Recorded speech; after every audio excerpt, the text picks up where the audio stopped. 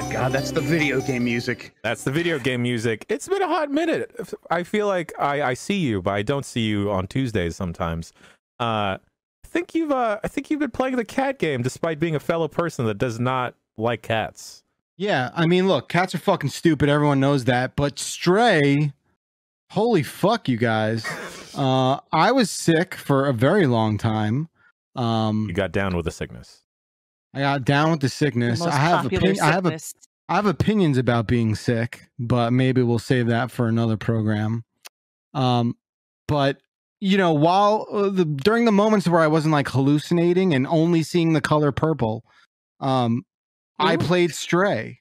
Everything looked like a beautiful grape. Everything was wine colored for a while. And I got to admit, I played a lot of Roller Drome and I played a lot of Stray. Okay. And I think Stray is just a really beautiful little package. I finished it the other day with my kid. We played it side by side, you know, after I was sick. And I just got to say, like, what a beautiful experience that whole game was. I'm assuming they captured the nuances and you know, mannerisms of a cat. I can only guess. I've never looked at one. Yes. Yeah. I've never seen one or touched avoid their one. gaze. If you look too long. Yeah, right. The way you guys talk about it, it does sound like you are both demons who escaped from hell and are afraid the cat's going to drag you back. Because that's their job. If there's one animal that's going to do it, it ain't going to be a fucking turtle. Let me tell you, okay? It's going to be a motherfucking cat. It's going to be motherfucking... We know this. As cat lovers, we're well aware of this. Yeah. Kill you for $1, cat. If you're a demon, correct, yeah. I agree with the chat. Cat owners go touch grass. Cat grass. Cat owners touch cat grass? What? No, cat haters. Go touch grass. I thought you said owners. Oh, yeah. It's the cat owners who are the most socialized amongst us. That is true. Okay, we get it. So it's funny every time. That's why he has to keep saying it. It's so funny every time. We're all laughing. It's where so my funny. dog's at. I am funny. The same joke forever. Here's my thing. It turns out that's what's up. I'm a big fan of hip hop and rap music. I feel like you can't get hype after like someone meowing on a trap, or on a track. It's like you can't go meow, but then like you hear like a bark in a track. It's like, wow, I'm ready to go. See, like that just gets you going. That's all I'm saying. No, for sure. Meow is not a call to action. It is, listen, you're going to do shit for me. Like, it's not like me and the homies are going to go out and run with the wolf pack. It's ringing a bell. It's like ringing a bell for service. It literally is that. Adult cats don't meow to each other. Not really. They only meow at humans because it sounds like babies and it makes us want to like do whatever they want because it's annoying sound to go away. Geniuses. They completely manipulate. They're geniuses. Absolutely. Well, back to the topic at hand and this beautiful little video game starring a complete idiot. No, but it's really good. Holy shit. I really loved everything about it. You know, I think I've seen a lot of praise. I've seen a lot of universal praise about the cat game. And I think the whole picture is a lot better than the sum of its parts, in my opinion, from a strictly sort of like gameplay point of view. I just, you know, I don't think there's really a lot going on there under the surface, but I do think that story, pretty damn compelling. Really appreciate all those robots in that big old can and understanding like what the fuck happened here, like what happened. I enjoyed, even though this wasn't like the most cerebral narrative ever told, but I enjoy how it was conveyed, and I enjoyed how they sort of like you know, backloaded at the end and you have a nice little resolution to what's going on. I just enjoyed it. I thought it was really cool, and I thought it was a really fun sort of like entry level dystopian thing for my kid, right? It's my kid. It's like, I don't understand. You got to acclimate him young. You got to get him used to that now. Right? Like, let this be a colorful neon world that is terrible, but also like maybe kind of friendly and all right. So I thought that was like an interesting sort of angle where like, you know, he kept saying, he's like, Dan, where are all the fucking people? And in the back of my mind, I'm like, oh, you mean all these like human idiots who just like exterminated themselves over probably the most ridiculous circumstances?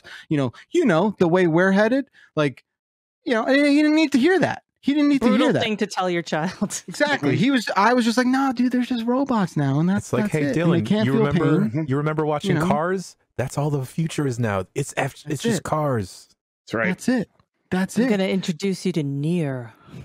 So that's the next step. Yeah. How do you like robot apocalypses, child? Jess, so Grub, you check out Stray at all? Stick with it at all? I played a little bit. I think I'm probably good. I don't know. Something about it was, you know what? I might play a little bit more. I got to the point where I got the robot, and then they put the little backpack on the cat, and the cat laid on the ground. And I'm like, well, that's just like cats. Like, that's what my cat did when we moved across the country, and we had to put a little harness on him so he can go pee outside or whatever. He just is like, what the hell is this thing? And I'm like, oh, this is very lifelike. This is very much like my cat.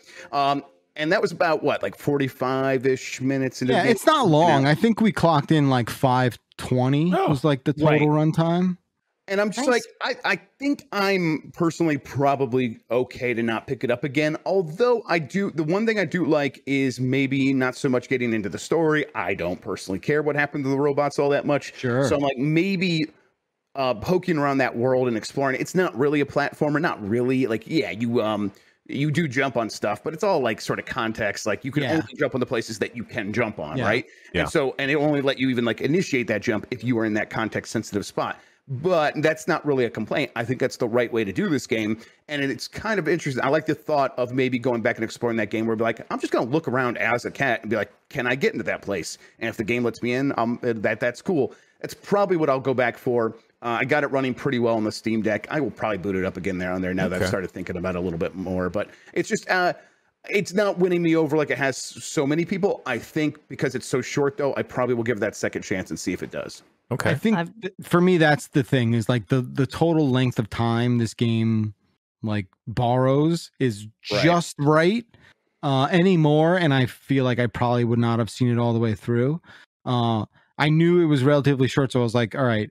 And I agree, like the moment to moment sort of gameplay, it's really nothing to go wild over.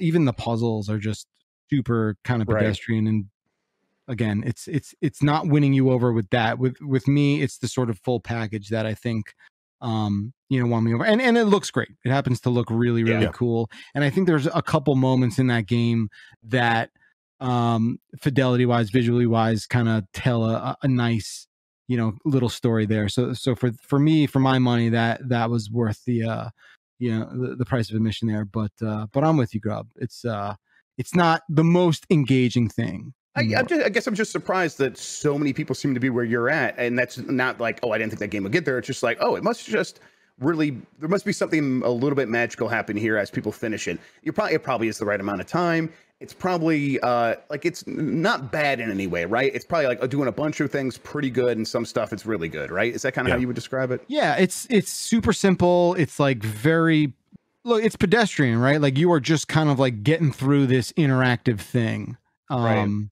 So, I think, I could understand the want for maybe something more on that end of it. Yeah. I hear there's a Garfield mod.